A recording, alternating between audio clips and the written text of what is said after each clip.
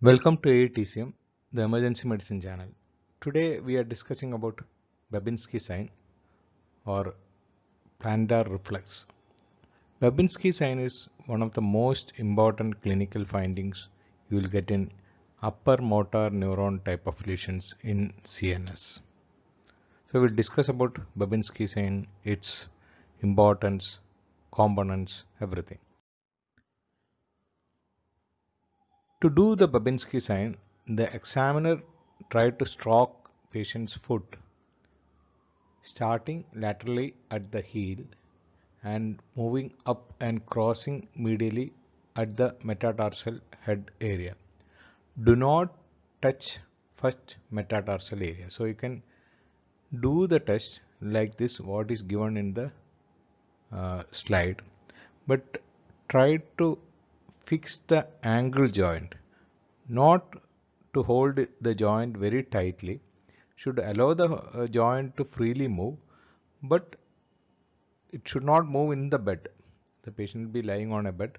Should hold the joint so that joint will not be moving on the bed, but flexion and extension should be possible at the ankle joint.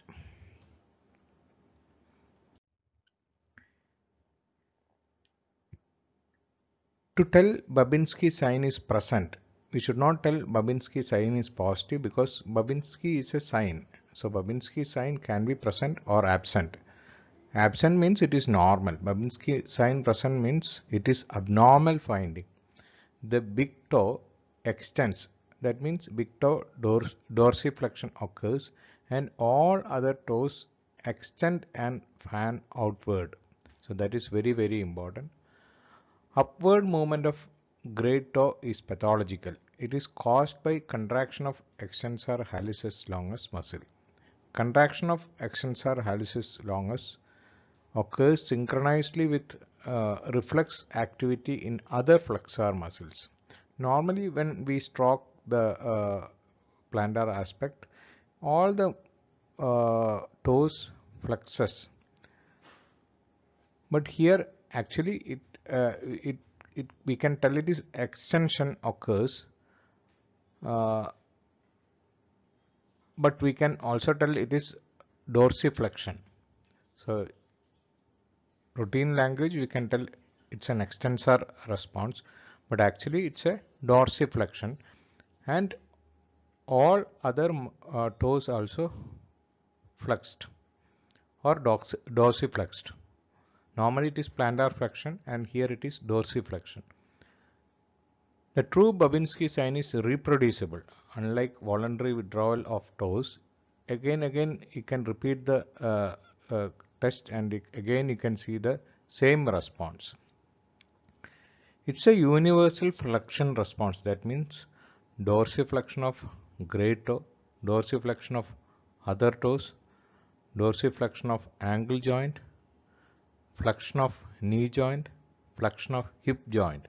So you can see a universal flexion response if Babinski sign is present.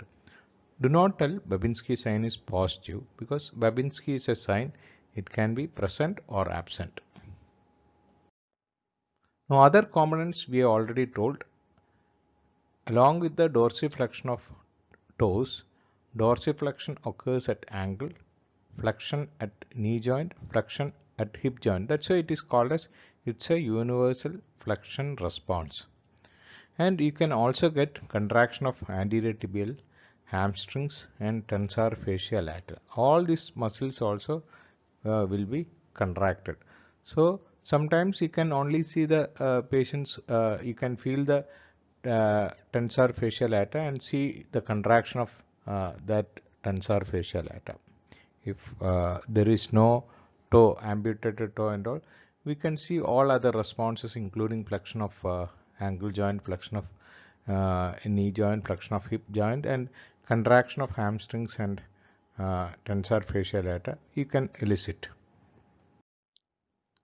Now other variants of Babinski, one is minimal Babinski. If there are no movements of toes, the response can be assessed by the feeling of contraction of tensor fascia lata and adductors of thigh. So tensor fasciae lata is an important muscle in when we are doing plantar reflex.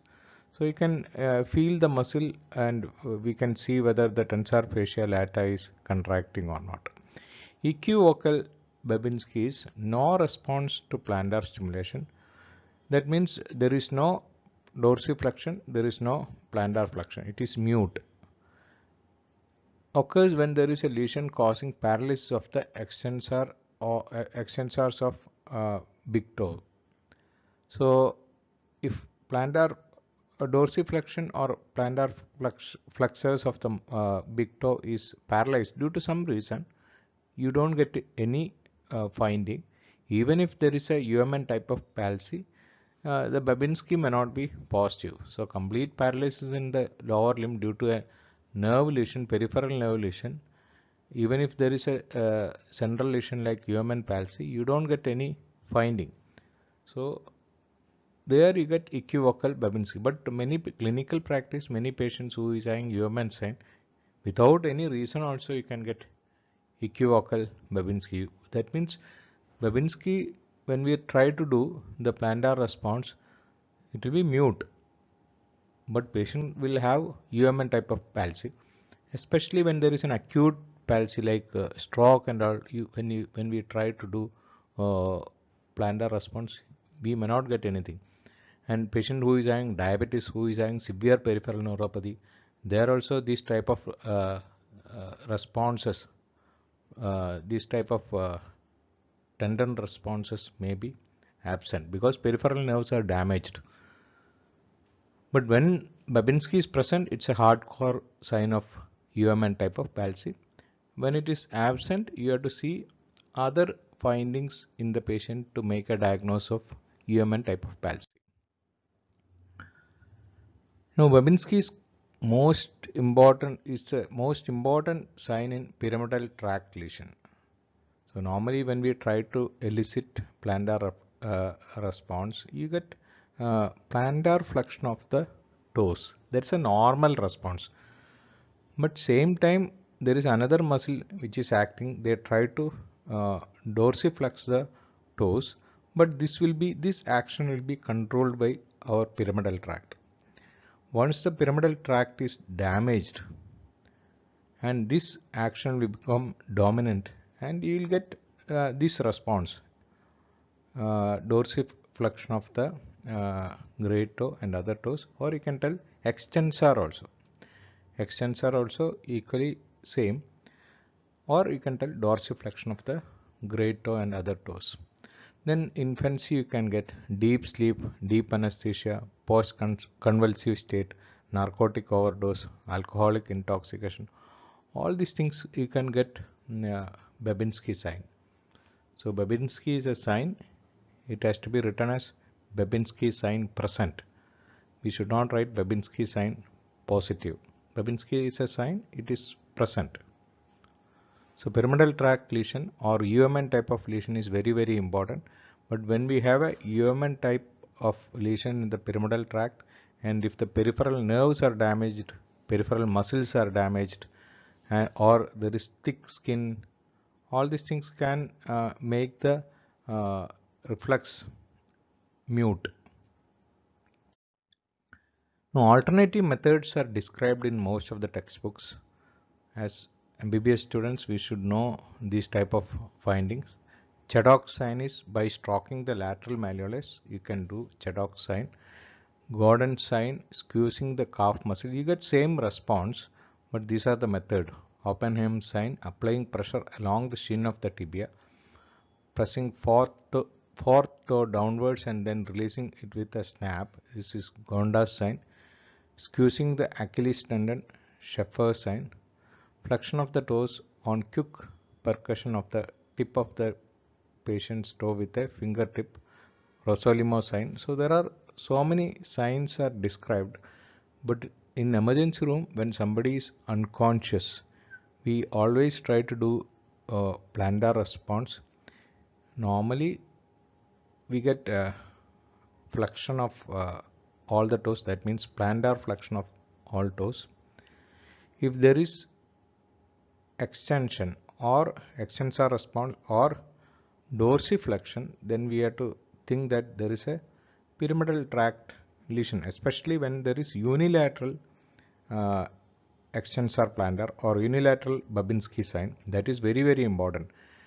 Bilateral Babinski sign can be there in different types of encephalopathies, toxemias, deep coma, all these things you can get bilateral sign.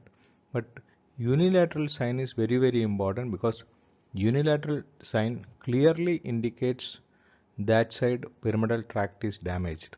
So remember that Babinski sign is a hardcore sign of pyramidal tract lesion. The patient is unconscious. On one side there is extensor plantar response, then there is high chance of stroke in that patient. If there is bilateral extensor response and patient is unconscious, then you have to suspect various causes for his encephalopathy. So all these things are very important in emergency room. There are multiple alternative methods also given, but they are not very useful in clinical practice. So we have discussed the most important sign in neurology, that is Babinski sign. Whenever you get Babinski sign, you write Babinski sign present. That is the correct method of expressing the clinical finding. Thank you.